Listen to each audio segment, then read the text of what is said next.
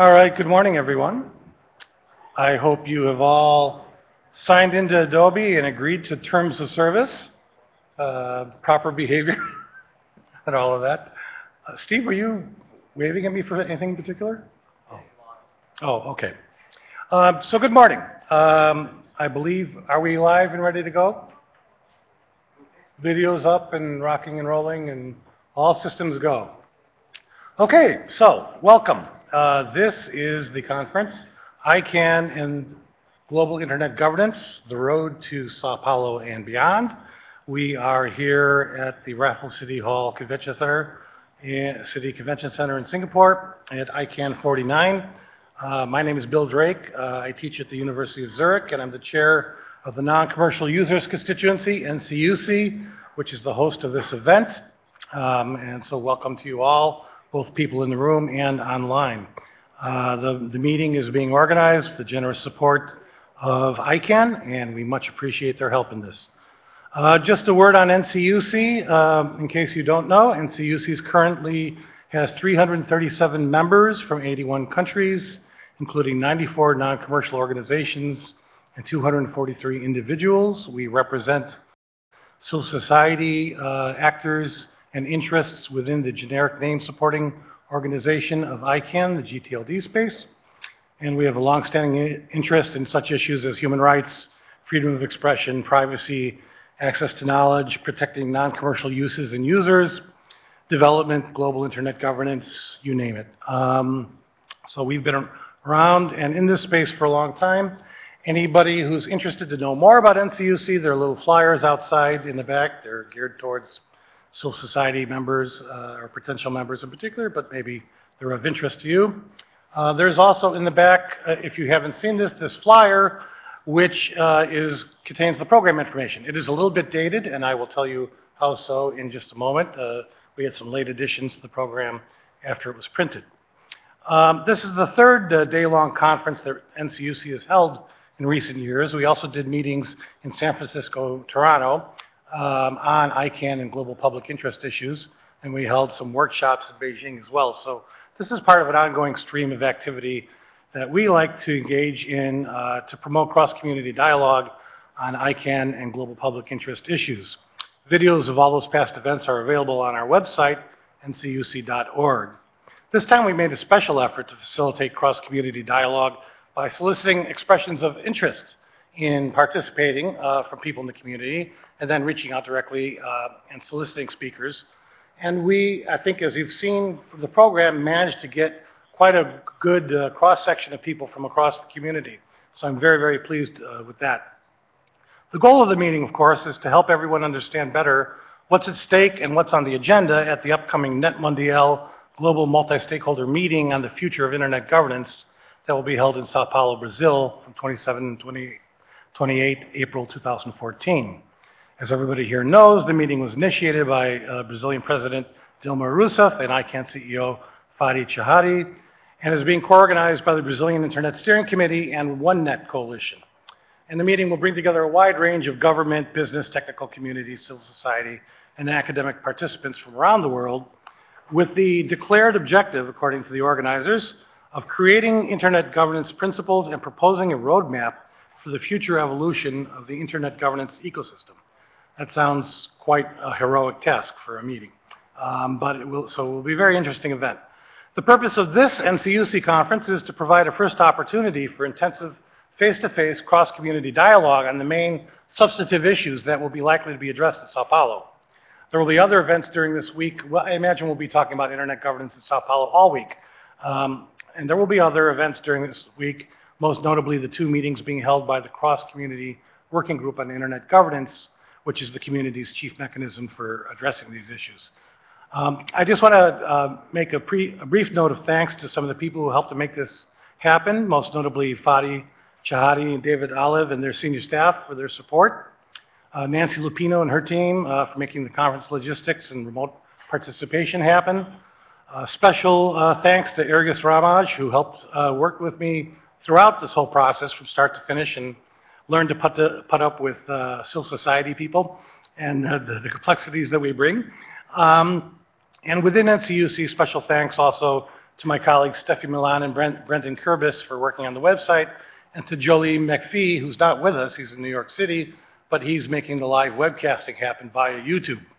So we hope to have robust remote participation by the wider internet governance community, not just those who are able to come to ICANN meetings, in particular Singapore. We also solicited written inputs, by the way. Members of the ICANN community were invited to provide personal or organizational written inputs related to the 4 panel topics indicated on the conference program.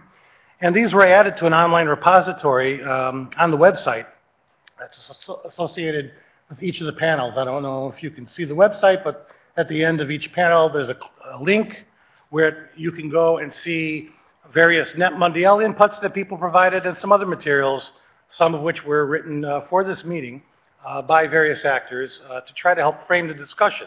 So hopefully we'll be able to refer to some of those as we go along.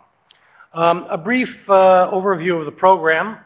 We'll start with an opening benediction from Steve Crocker, who needs very little introduction here. And then Sally Costerton, Senior Advisor to the President for Stakeholder Relations, who's been very involved in the planning of Sao Paulo, will give us an update on what's going on. And I understand that our Brazilian colleague is also here, Daniel, so we can get a 2-for-1 on that.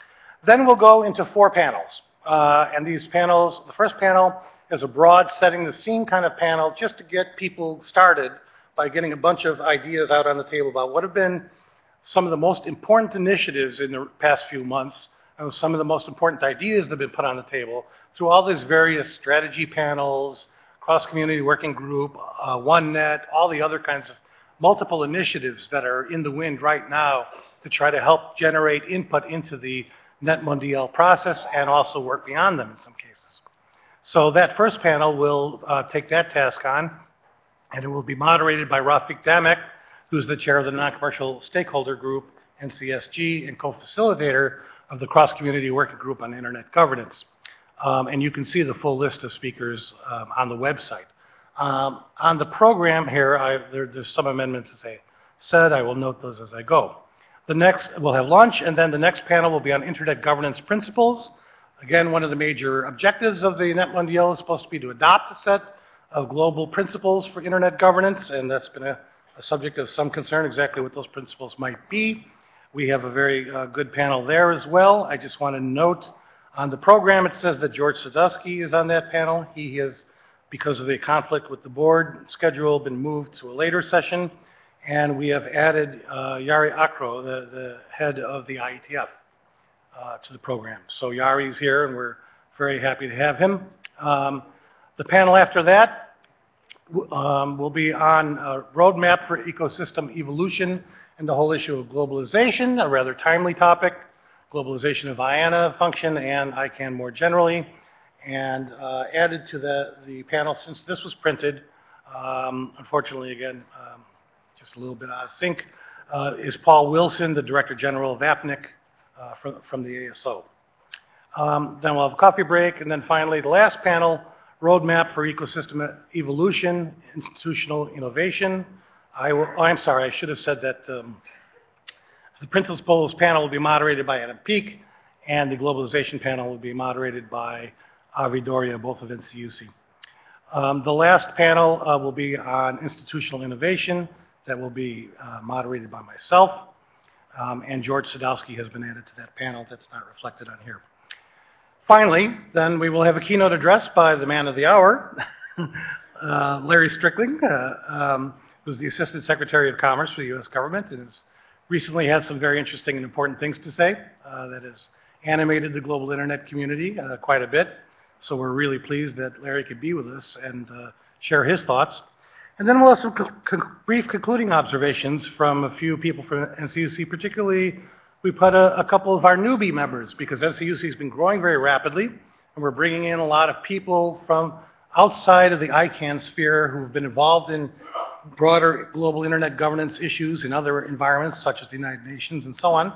And so we will have Pranesh Prakesh and Stefania Milan, 2 colleagues who are now on the executive committee of the NCUC.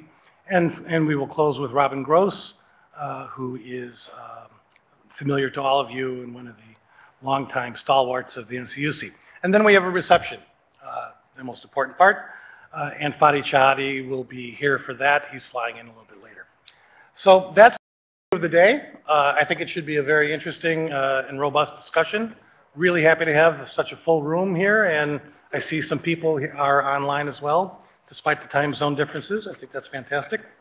And so, without any further ado, as they say, I'd like to welcome to the podium Steve Crocker. Steve is, of course, the chair of the board of ICANN and somebody who's got a very long-standing and deep involvement with these issues. Do you want to just stand in the front, Steve, and talk, or how do you want to, would you like to sit down?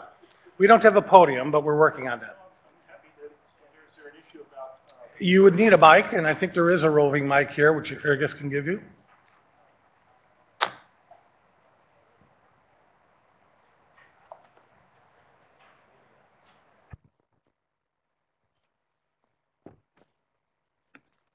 Thank you very much. Can you hear me? I guess I have to, there we go. So I'm electing to do this without the protection of a podium to stand behind or sitting down behind the screen here, and I have scribbled a few notes, so I apologize for the stagecraft here. I'm actually bowled over. Most of the interactions I've had with NCUC have been with the leadership, and I've always wondered, the leadership has been so active and forceful that I've sometimes wondered if how much was behind and involved as well. So it's a pleasure to see so many people here. This is great. And particularly I could feel the energy in the room as I came in. Benediction. I don't know what a benediction is exactly. You're not going to get any benediction from me. I'm just going to chat for a bit. There's a lot happening here. My sense as I was looking at the program and listening to Bill reminded me of my reaction when I go to a new restaurant.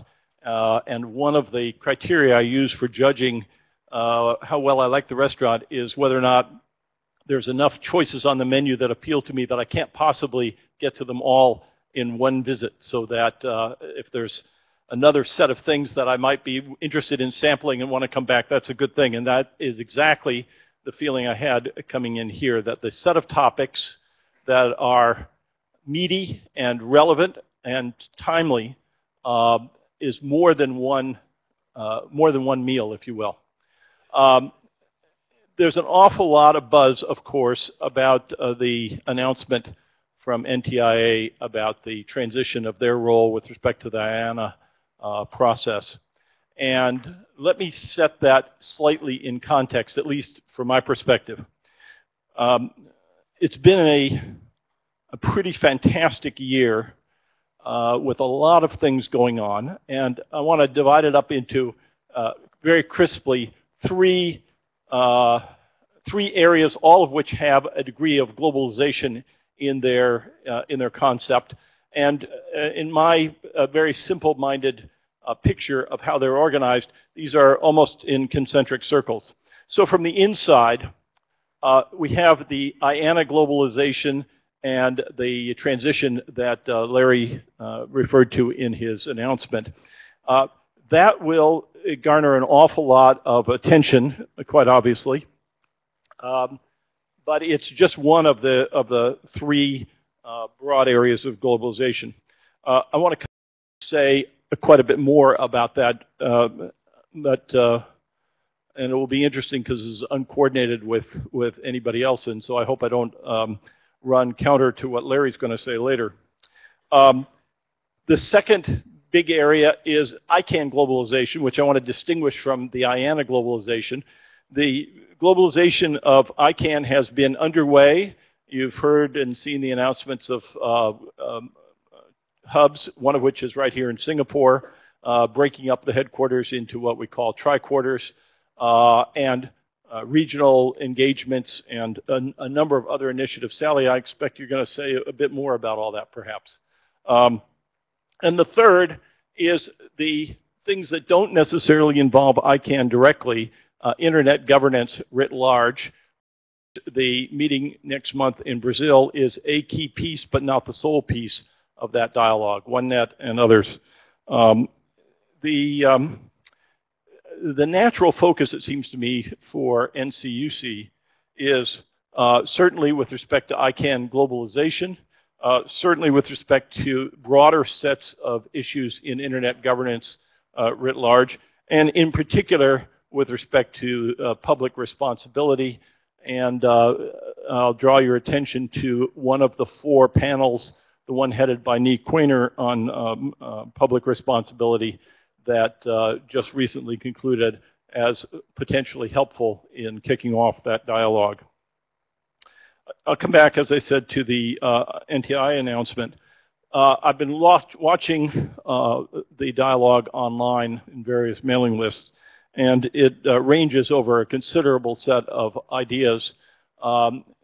My preference is that we stay focused more toward the minimal end of things. This is a natural progression that was anticipated even from the formation of ICANN. There is language in the original documents that anticipated the step that is taking place now to have happened in 2000, which is almost before the lifetime of many of the people who come here. I would counsel that we should be looking for minimal changes as opposed to maximal changes, that we should be focused in trying to identify what are the issues that have to be addressed, what are the principles that have to be preserved, and then stay grounded in specifics as opposed to using this as an opportunity for reorganizing the world completely or reorganizing ICANN completely. I'm particularly, as I said, interested in principles and issues in order to be able to evaluate and sort out what the role of various solutions that are proposed. There's a tendency to jump forward and say, well, let's do this or let's do that. And the natural question, it seems to me, is, and that accomplishes what? So either after the fact of having solutions proposed, or preferably before, let's see if we can focus on exactly what is the problem that has to be solved, and what are the major principles and framework that we need to preserve. The absolutely important aspect of the announcement last week, it was last week, it's hard to keep track of time, is that it is not a signal that things are broken and need to be fixed, but exactly the opposite, that things have been working and that it's time to release a piece of the scaffolding that has been in place from the beginning. So with that, I will step aside. I apologize that I can't be here for the entire session, but I will be attentive to hearing what the major pieces of dialogue are, and hopefully there won't be any great explosions, but I do expect that there'll be quite a bit of energy. To borrow from physics, let's hope that energy turns into light mostly instead of heat. Thank you.